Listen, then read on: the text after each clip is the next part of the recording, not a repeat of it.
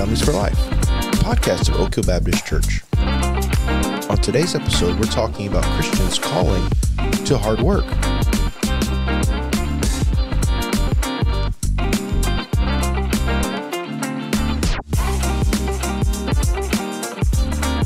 Welcome back, everyone. Welcome back, listeners. I'm excited that you're here to listen to the podcast today. I want to remind you to subscribe to the podcast, give us a review, share your thoughts, any reactions, any things you want us to talk about on the podcast. Email your feedback to f4l@oakhillbc.org. This week is another solo episode. I know you so enjoy those. You love hearing me, but I tell you this morning, I'm excited. I'm caffeinated, have my cold brew coffee here, and I am ready to go. Next week, we're hoping to have a special guest, and next week we're going to do a fun episode, I believe.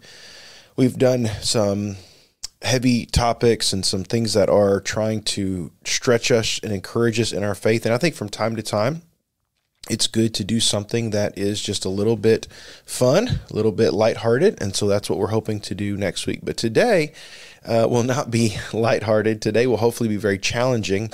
I have been very challenged in my own faith recently, and I shared some of these thoughts and feelings with Pastor Bryan Van Doren on that episode when he came on, and I just wanted to talk about that a little bit more in light of a book that I've been reading, actually listening to. Sometimes I find it's easier to listen to audiobooks as I'm, mowing the lawn or doing other chores. I can get through a book a lot faster than finding time to sit down and read it, especially one that I'm not studying, but it's more of a narrative. So I just finished One Man's Wilderness by Sam Keith. This is the account of Dick Pernecki, or Richard, and how he journeyed to Alaska at around 50 years old. He had worked, and he was a single guy, and had decided that he'd had enough of civilization, of modern life. And this is back years ago. We're talking, we're talking in the 60s, I believe. He was tired of modern life. I wonder what he would think about today's modern life. But anyway, he traveled to Alaska, one of the remotest parts of Alaska, the Twin Lakes area, only accessible really by plane. They had seaplanes that would come in and land on the lake. And in this area, there were like hunters that would come in, there was a hunting lodge nearby. There were other people that had cabins, but not people that stayed year round. And it wasn't like people were living there, because this is a very harsh country. And so he traveled there, and there was a friend of his in the book known as Spike, and he stayed at Spike's cabin. And all the while, he's journaling and recording video and taking pictures this whole time. So he was into, he would have maybe been very much into the TikTok age, because he's putting everything out there. No, he wasn't online. There was no online at the time. But he did meticulously record everything. That's why we have such great accounts. But the whole point was he was going out there to build his own log cabin, to set up his own new kind of life out there, to live by his hand. There's no power tools because there's no power out there. Everything he built was by hand. So he was able to, in a matter of months, build a log cabin, actually a really great log cabin that people have marveled at how he was able to build this by his hands, his own hands, built it all with hand tools. And what he says in the book is he had, at 50 years old, he wanted to go out and see kind of what he was made of. He wanted to test himself. He wanted to do something that was difficult, to go out and live on the land, to see if he could do it. And so he stayed in this cabin. He built this cabin, stayed in there for 16 months in this area until his own father had some health issues, and so he was flown back to the lower 48, and ended up spending the winter back in the States in the lower 48. But for the most part, for the better part of 30 years, until into his 80s, he stayed at the cabin many years year round. Sometimes he would come back for the winter. The winters would be very harsh. They would get down to negative 40 below. And as he accounts in this book, I love it. I don't know if many people would enjoy this book because it is an account of today. It's a lot of reading of journal accounts. So he would be like, today I laid the foundation for my cabin, with beach gravel and these logs. And, so there's some of that, but interspersed in there, he takes time to really detail the wildlife and his journeys around the lake, and taking his the canoe out, and his interactions with wildlife. He was in the book. He was attacked by a bear twice and survived.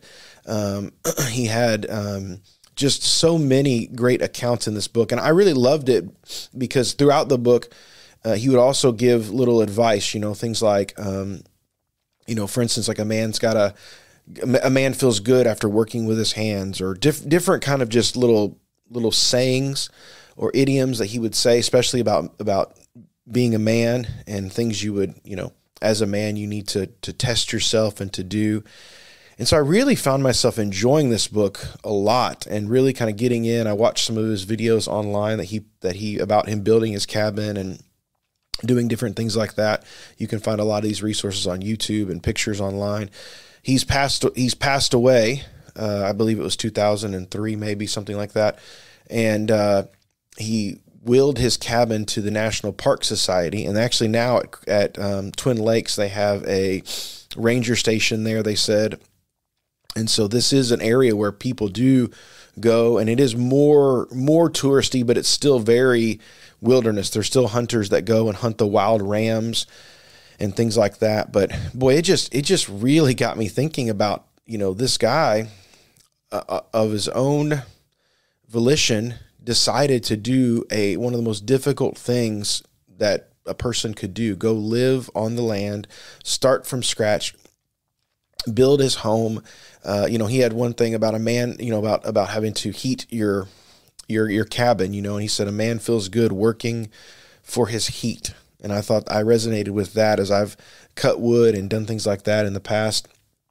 And so I just really admired him and looked at this book. And as I was thinking about all of the spiritual things that God has been doing in my life, and thinking about the things that I've been being pushed to do, and then reading this book sort of just by accident, stumbling across this book and listening to it, it really made me think about the easy life, and then some of the difficult things that we choose to avoid. We want to make life easy. Most of our modern life, most of the things that we want in life are there to, quote, make life easier. We move forward in technology. We move forward in things because we want things to be easy, to be good. Recently in one of the Mandalorian episodes, they had what was thought to be a utopian society where these people didn't have to work. They had robots and machines do everything, so they could just live a life of leisure. And I think many people would like that, would want that, would say, man, I just want to sit around all day and binge watch shows and do what I want to do and not have to be told to go to work and not have to earn a paycheck. Wow, wouldn't that just be the greatest utopian society ever? And I really wonder if we would find true satisfaction in that, because I don't know. I don't really find a lot of satisfaction in doing easy things. I find satisfaction in accomplishing things and doing hard things. And when you really worked hard at something, when I worked hard to earn my degrees, or I've worked hard on a project at home or at church, I've accomplished something. I've written a sermon from scratch. I mean, those things give you such a sense of accomplishment, and they're not easy. They're difficult. So my question is, when it comes to faith, should we try to walk the easy road in our faith? Should we always seek for the life of comfort, whether we want comfort in our life, whether we want to do hard things like Dick Pernecki and go out into the wilderness and and camp and, forage and kill our own food and all that stuff. Let's put that aside. But I just want to ask the question, should we try to walk an easy road in the area of faith? What about if we have trials? What if we have to endure hard things, difficulties in life? The Christianity is not a calling to an easy life. In many ways, it makes life more difficult. We are called, think about this, we're called to put off the world, the evil of the world, the sinful pleasures of the world, and we're supposed to be striving to live in a way that brings glory to God. This type of living does have a reward and blessing. We do have less hardship in the area of consequences from sin, but you can trade that for consequences from the world. You think about many of those that have been martyred for the faith, and they were persecuted, and they did not have an easy road. They had difficulties because they were trying to live a life that brought glory and honor to God rather than live a life of worldliness. And so there is that trade-off. But as I thought about this, I picked out a few major themes that are hard work for Christians. And there are many things that we could talk about, but I picked a few things, and there's scripture here that we're going to talk about. But there are many things that we should run to. These are things that we should desire to see in our lives. Yes, they are hard, but we should not be afraid of them. We should desire to test ourselves, not only to see what we can do, but to see a fulfilling life lived for the Lord. And so the first thing is kind of this overall broad theme is just the hard work of discipleship. And I think this is probably the big major theme when we talk about Christianity. We're talking about the hard work of discipleship, or you could call it sanctification if you want a theological word. If you want to just simplify it, you could say becoming like Christ. This is hard work.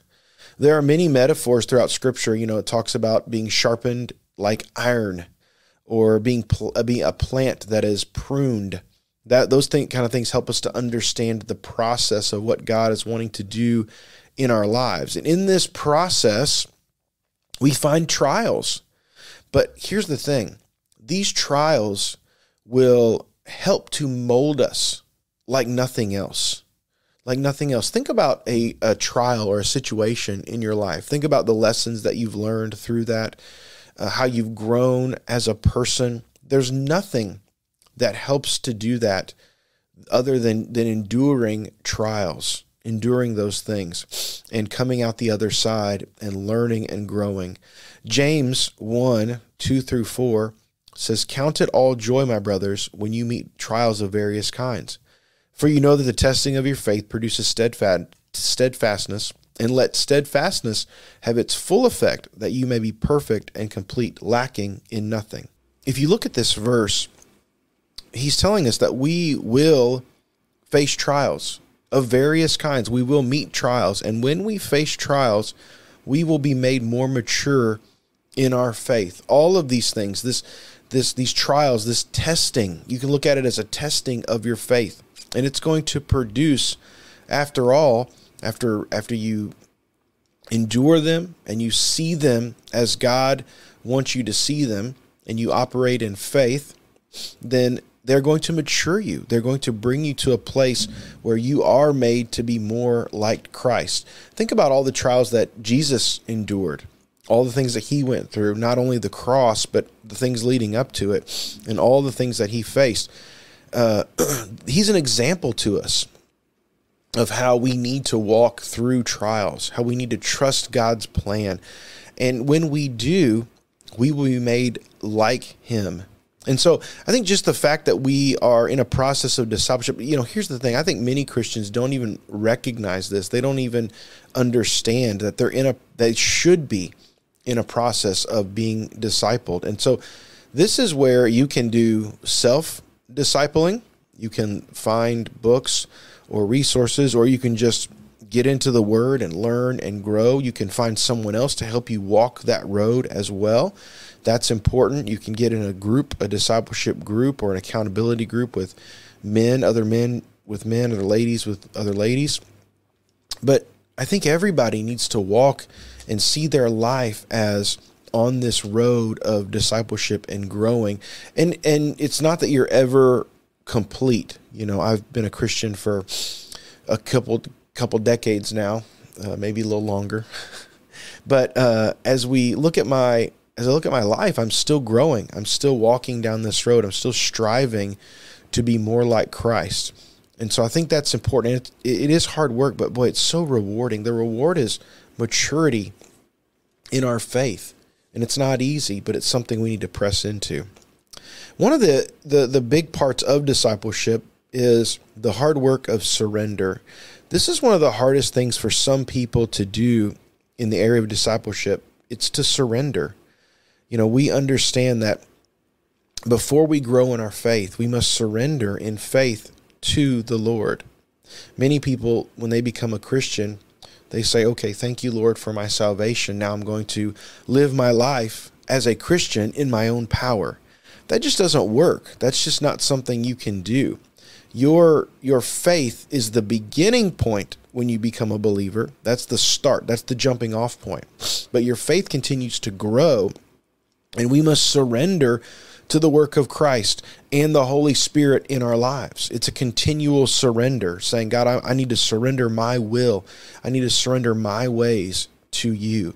And when we do that, it's almost like it's hard work because we don't want to do it, but it's freeing when we say, okay, God, it's your way, it's your will, it's your word that I'm following. It's freeing because I don't have to live in some sort of system where I have to be good enough or I have to try hard enough. It's God working and growing in me.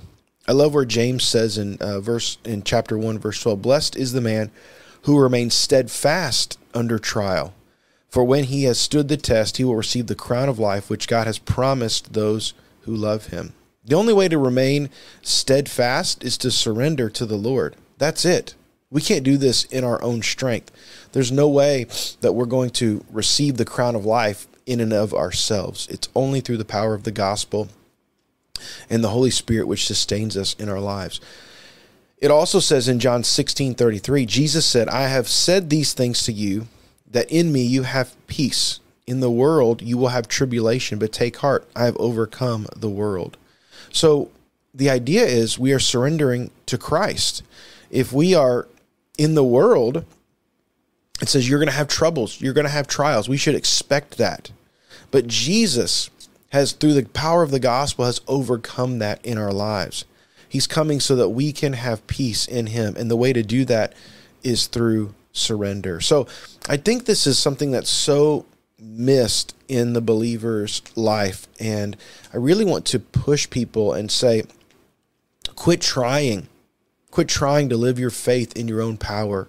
Seek the Lord. Surrender to his work and will and way in your life, and you will see immense growth in your spiritual walk. The next thing is the hard work of self-reliance. Part of the Christian life is self-reliance. Now, I want to qualify this because as Pastor Bryan Van Dorn and I have talked about in the past, we talk about a lot of things in balance, right? So as I say that we need to be self-reliant, we can never be fully self-reliant, and we shouldn't seek to be totally self-reliant. We need others in the church for community. It is impossible to be totally self-reliant. Even Dick Pernecki couldn't be totally self-reliant in the Alaskan wilderness. He had a friend who would fly in on a plane and bring him supplies. He was able to order things from the Sears catalog. You know, he lamented the fact that when he put his roof on, he had a moss-covered roof, but underneath the moss, he did put tar paper or something, roofing paper down to make it really weather tight. And he lamented the fact that he had to use that, but that was going to be the best thing for his cabin. It's one of those things that, he needed other people. He relied on other people in some ways, even though he was doing a lot of things in self-reliance. But, in today's culture, the reason we're pushing back against a a lot of reliance on other people. In today's culture, we are less reliant on ourselves, and we're so reliant on other people, not only for physical things, but for mental and spiritual and just so many things in our spiritual life. We don't seek to learn and grow and know the word ourselves. We seek to be spoon-fed like babies, to have a pastor or a teacher or someone on Facebook or YouTube teach us these truths, give us these little verses, give us these little gifts or these little things that are going to supposedly fill us up spiritually, even when they don't. And so we rely on others for our own spiritual walk. We rely on others for our emotional support. We don't work through many of our problems with the Lord in prayer, in faith. We run to others, and we dump our spiritual or mental things on people. And again, I'm not saying it's not bad to work with people and talk to them and have them help you. That's not bad. But we've got to the total and utter reliance on others is not good. It's not good. Now, self-reliance doesn't mean that you're not reliant on the Lord. That is a must for believers. And so I don't want you to think, because we're talking about self-reliance, that it's in you. Remember, it's not in your power. It's in the power of the Lord. But what I'm talking about is when Paul talks in 1 Thessalonians, he's talking about there's a difference between the way a Christian lives and the way somebody lives in the world. And so he says in verse 9, now concerning brotherly love, you have no need for anyone to write to you, for you yourselves have been taught by God to love one another. So he's saying the church at Thessalonica, you are loving. And they talked about, he says, and for that indeed is what you were doing to all the brothers throughout Macedonia. We urge you, brothers, to do this more and more. So lean into love. Okay, here's what I want to point out. In verse 11, he says, and to aspire to live quietly, to mind your own affairs, to work with your hands as we instructed you, so that you may walk properly before outsiders and be dependent on no one. It's interesting that he would say that. He wants the community of believers to be reliant on themselves and even each other. The idea is they're not going to be reliant on the world. Rather, they're going to take care of business themselves. Now, that doesn't mean that they don't go out, because what does he say? You're loving all the brothers throughout Macedonia, and this doesn't exclude spreading the gospel and serving others and loving others. We know that. But there is this idea that through it all, they're taking care of one another. They're helping one another. They're relying on themselves. And I think that's important, that we work within the church to help one another when a need arises. Well, this is going to be a testimony to the world. If we are helping one another, if we're not pushing off our fellow believers saying, oh, well, sorry, you got a problem, hey, go figure it out. No, we say, hey, that your problem is our problem, and we're going to help you. We're going to help you walk through that. And this idea of hard work, of quiet living, of all of these things are principles that we need to take to heart. And they all speak to how we as believers need to live in front of the world. And I think if we would examine these a little closer, study them, and try to implement them in our lives, we would be much further down the road. We would care more about our relationship with the Lord and our relationship with the church than we would about how we appear in front of the world, how we appear as trying to be, people that are out there on social media or out there famous or whatever the trap of the world is. We can chase a rabbit hole here, because I have lots of opinions and feelings on the celebrity Christian world that I'll share with you if you want sometime, but it makes me sick. And so I think that this kind of verse, this kind of advice is going to draw us into a holy relationship, a closeness with the Lord like nothing else. So then we move on and we talk about the hard work of work. This is where the idea of a workless society falls short, because God invented the idea of work. God had given Adam, I've talked about this before, I believe, but God had given Adam work to do in the garden. He had given him to the idea of tending the garden, of caring for the garden. Now, it wasn't as hard. He wasn't having to cultivate, after the fall. It talks about how he would have to toil and labor intensely by planting his food, by raising his livestock.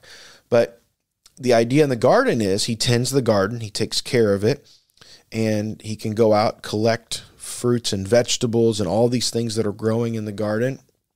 He can, he's told to name the animals. The animals are brought to him. I mean, this is work. This is things to occupy his time and bringing glory to the Lord through it. God wants us to work, and he wants us to work hard for his glory. It says in Colossians 3:23, whatever you do, work heartily as for the Lord and not for men. When you go to work, or you do work around the house, or you take care of your family, whatever the work is, work doesn't have to be something you're paid for. It can be volunteer. It can be whatever you consider work. You're to do it as you're doing it for the Lord. Even though you have an earthly boss, that is the secondary concern. The primary concern is, are you working in a hard way to please the Lord? To please the Lord. Proverbs 16:3, commit your work to the Lord and your plans will be established. God is telling us he cares about how we work. He cares about what we do. And it is difficult. There is difficulties in work. There are hardships. There are trials. And what he is telling us is to endure those, to walk into those. That leads us to the next part, which is the hard work of suffering. We will face suffering. This is a fact. Jesus tells us, we've already seen in one of the verses that we read, we will face tribulations. We will face suffering. But once again, we can see suffering can be a thing that matures us in our faith. Paul had something very similar. James talked about the trials that produce maturity. Paul said in Romans 5:3-5, not only that, but we rejoice in our sufferings. Think about that. Just stop right there. We rejoice in our sufferings. Why? Because he says in the next sentence here, knowing that suffering produces endurance, and endurance produces character, and character produces hope. And hope does not put us to shame, because God's love has been poured out into our hearts through the Holy Spirit who has been given to us. Paul's saying that we are to rejoice in suffering, because all of this suffering that we have to face as believers is going to help us, to mature us, and ultimately it's going to give us hope. It's going to increase our faith in the Lord. We will not be put to shame, because we will not walk away from the Lord. We will not leave him. We will continue to trust him. One of the things that we've done very poorly in raising this generation of believers in the last maybe couple of generations is told them that they're not to expect suffering, or not to walk into suffering, or be willing to suffer. Because that is not the Christian life, because it's through suffering that our faith is grown, our faith is increased. And so it's not a surprise to me that many believers walk away from the Lord, because they haven't been given the faith that has been forged in the fire of trials and suffering. They don't know. They're shanghaied. They come into the faith and they're told, "Oh, this life is going to make you so much better. This faith is going to make you so much better. It's going to make your life this and that." And I'm not opposed to telling people the benefits of faith. I have received immense benefits from the Lord, and how he has walked with me and loves me and helps me. And I'm looking forward to the future glory and all of those things. But we also have to be realistic, because didn't Jesus tell his disciples to count the cost? Didn't he say, Jesus didn't just say, "Oh, you're going to receive all these benefits. You're going to live in heaven with me one day." He did say that, but that wasn't the only thing he said. He told his disciples to count the cost. And if you don't make me primary, if you don't make me, Jesus, primary in your life, then this is not going to happen. It's not going to be worth it here. And so I think it's really important that we don't run away from suffering, but we run to suffering. This doesn't mean we cause intentional suffering in our lives, but we don't seek to avoid it. We seek to walk into it. I think about the many missionaries that struck out on God's call. Man, they suffered greatly for the Lord, and they rejoiced in their suffering because they loved the Lord, and they toiled and they labored. And you think about Adoniram Judson and all of these people that went off into these areas that had not been touched by the gospel. Even today, missionaries going out, putting their life on the line, going to areas that are dangerous, going to areas where they're unchurched, untelling of the gospel. They just haven't heard, and they have to strike out in unknown fear and unknown suffering. And so I commend all of them, and I think in our lives, maybe we're not called to be a missionary, but we should emulate their lives. We should emulate that there are things in life that we're going to have to suffer. We're going to have to stand up for our biblical beliefs. What kind of suffering will that bring us in this world? With our job, with our friends, with people of our society that look at us and think we're crazy, that we lose respect with because we don't believe how they think we should believe in the modern age of going against God's word. And so we're to expect this. We're to know that suffering is a reality, and we should walk into it rejoicing, as Paul says. This leads me to the hard work of holiness. I think one of the big things we got to get our head around is we are called to holiness. This means that we're willing to kill sin and stand up to temptation in our lives, and we're attempting to walk in the Spirit. I think this is lost on many people today. I know it was lost on me for a long time. We are so defeated and captivated by sin that we don't even know where to start. It says in Romans 12:1, I appeal to you, therefore, brothers, by the mercy of God, to present your bodies as a living sacrifice, holy and acceptable to God, which is your spiritual worship. Our lives should be lived in a way that we are a sacrifice to the Lord, that we are an offering that is holy and acceptable to God. This is what Paul says is an act of worship. The very way that we live our lives is a worship to the Lord. It's a song to Him. And so we have to ask ourselves, how does our life look? Does it sound like one of the great hymns of the faith, one of the great praise songs? Is it calling out to God and praising Him? Or is it a song that is steeped in our sinfulness? Is it a song that is steeped in rebellion away from God? And we have to ask ourselves, what kind of life are we living? Are we pursuing holiness?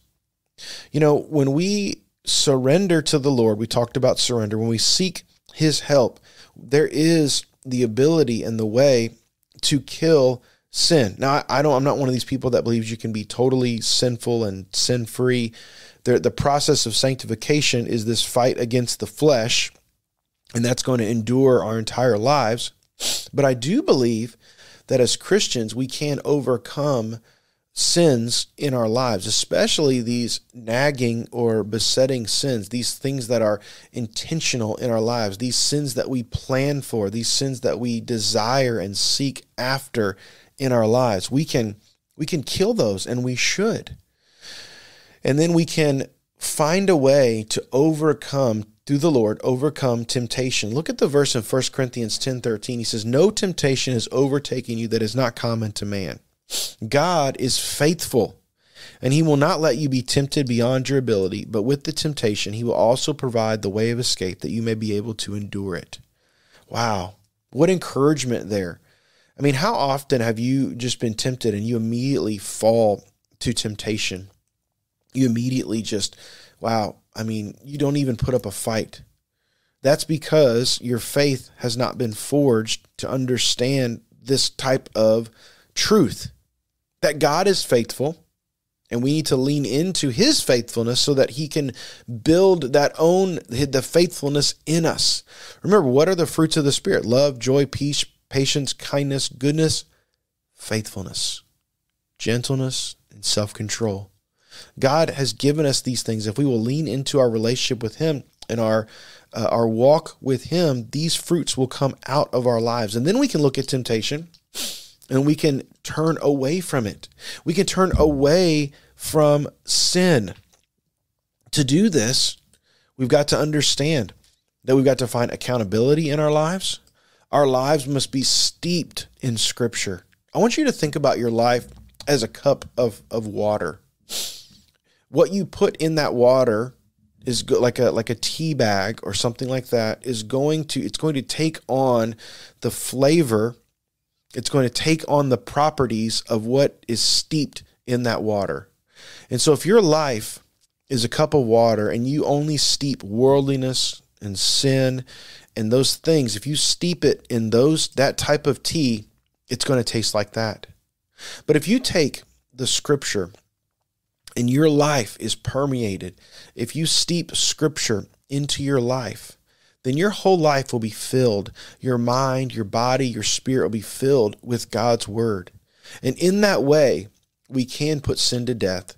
We can fight back against temptation. We can pursue holiness. And listen, just because you failed in the past doesn't mean that you are defeated. Doesn't mean that you're defeated. Just because you've fallen, what does the Scripture say? Proverbs 24:16, a righteous man falls 7 times and rises again. God gives us that ability through his Spirit to rise again and again. And eventually, if we surrender ourselves, we commit ourselves, we do the hard work, we will have victory. One more thing here, or two more things really, the hard work of evangelism. I think evangelism is not easy. We're going to face lots of rejection when we share our faith. One of the things I want to say about this is just we don't have to worry about the results. We need to focus on being faithful to share. And we need to just press into a missional lifestyle where we think of ourselves as missionaries. We think of evangelism as a program or as something that's kind of an afterthought.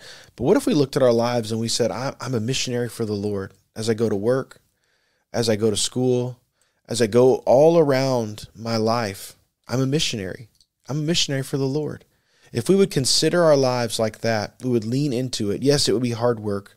Yes, it would be an ulterior primary focus, but it would help us to live our lives and bring glory to the Lord through evangelism, through reaching out with the gospel and sharing our faith. The last thing I wanted to mention was the hard work of perseverance. This is one of the biggest concepts that's helped me as I went through seminary. I had a class, and part of the class they talked about perseverance and what it meant for us to persevere in the Christian life. The Christian life is not a sprint. It's a marathon. We're not trying to train so that we can get from here to here, 40 yards, 100-yard dash. That's not it.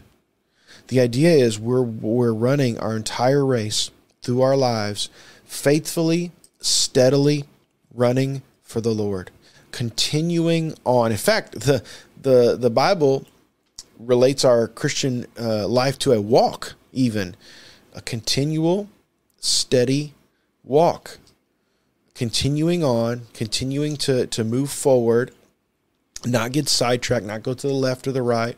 If we stumble, if we fall down, we get back up, we keep going. And there's a couple of verses here where it says 1 Peter 4:12-13, Beloved, do not be surprised at the fiery trial when it comes upon you to test you, as though something strange were happening to you. But rejoice insofar as you share Christ's suffering, that you may also rejoice and be glad when his glory is revealed. We're continuing on. We're continuing in suffering. We're continuing in these trials, that one day we will rejoice. We will be glad when God's glory is revealed to us. Won't that be a fantastic day? I also love this verse. We've mentioned this verse before in James 1, but I want to mention it again. Blessed is the man who remains steadfast under trial, for when he has stood the test of time, he will receive the crown of life, which God has promised to those who love him. God is telling us to persevere, to stay steadfast under these trials, to rely on him.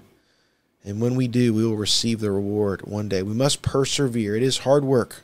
We must persevere. I could go on and on. I kept thinking of topics as I was preparing this. The hard work of walking in the Spirit, the hard work of forgiveness, all these things. You could continue on.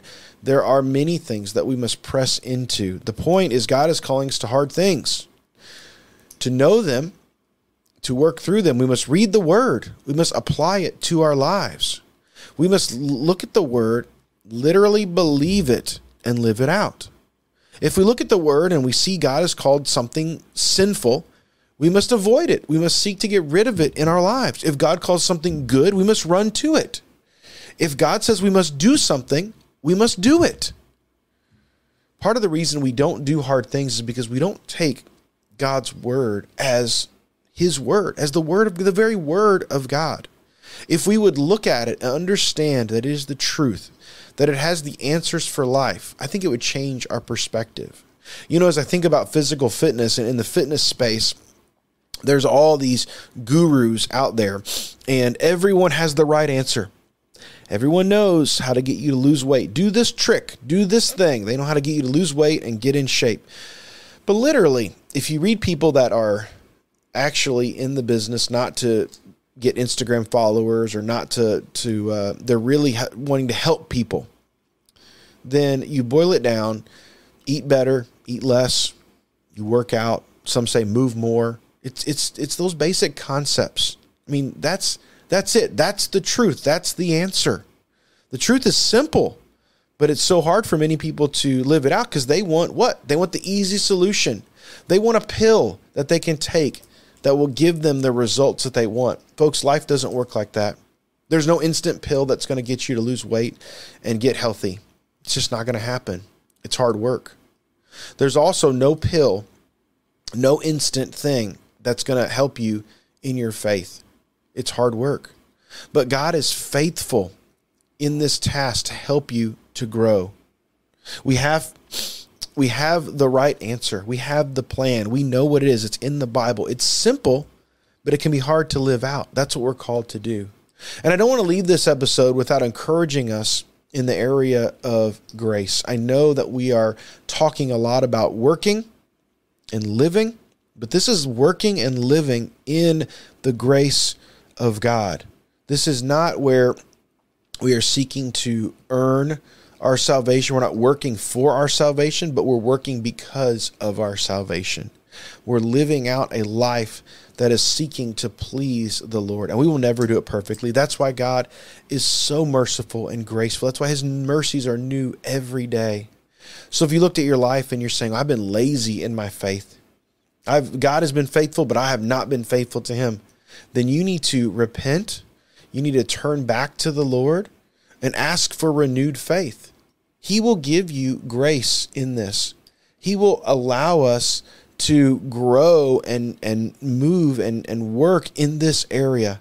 And by His help, by the work of the Spirit, we can be drawn into His presence. We can be able to live for Him.